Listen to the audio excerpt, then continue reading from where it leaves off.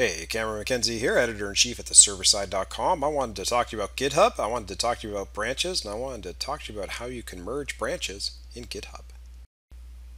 The GitHub repository with my interesting branches in it is this one here, Git Merge Examples. And as you can see, it's got 3 different branches in it.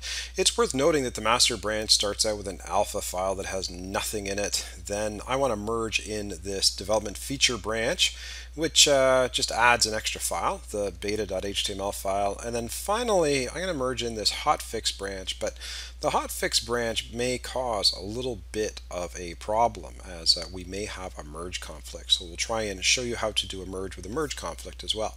But first things first, this is the scenario that I want to deal with. I want to merge the basic development feature branch that has this beta.html file in it into master. So how do we do that? So I'm going to head over to the master branch right here. See, it only has one file in it right now. And what I'm going to do is go over here and issue a pull request. And I'm going to create a new pull request. I'm going to say that I want to pull that development feature branch into master. I say create pull request, click create pull request.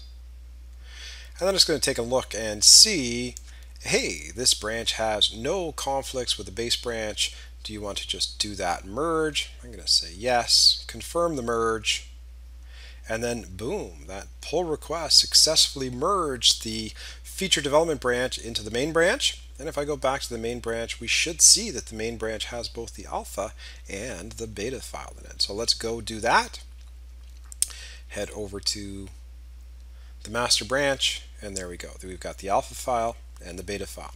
So we have accomplished this. We have taken a development feature branch and merged it into the master branch using GitHub.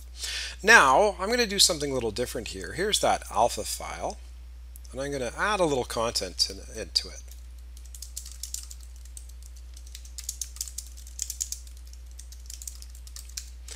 I'm going to add some content to this alpha.html file and do a commit. This is now a commit on the master branch. The problem is when this hotfix branch was created, somebody also made some changes to the alpha file. And you can see that in the hotfix branch, the code says goodbye world from hotfix. And in the master branch, it says added some content to create a merge conflict. What do you think is going to happen if we try and merge these branches together? Okay, well, I'm going to go over and do a pull request. And I'm going to ask to pull from that hotfix branch into the master branch. Now look what happens. It says it can't automatically merge this. There is a merge conflict on GitHub. But, you know, we don't have a care in the world. We're going to say we're going to create this pull request already and said, I don't care, you fix it. Unfortunately, you is me, but I'm going to create this pull request. And there we go. We say this branch has conflicts that must be resolved. So how do we do it? Well, we can use a web editor or the command line. I'm going to use the web editor here, although you could do a pull down to your local file system and use the command line. But regardless of whether you're using a command line tool or you're using the web tool, this is what a conflict looks like. This tells you the code that is in the hotfix branch. This tells you the code that is in the master branch. And it says to you, what do you want to keep? Or how do you want to bring them all together? The tool doesn't know what to do. It has no idea what to do with a conflict. Okay, you developers shouldn't be working on the same file at the same time. If they are, these conflicts occur. If you were writing some HTML code, or you're writing some Java code, you'd actually have to not only do the merge, make sure the code compiles, and then also make sure it passes any unit tests. But we will say hello, goodbye, combined for a merge. We will then commit this file, and we do that by marking this file as resolved.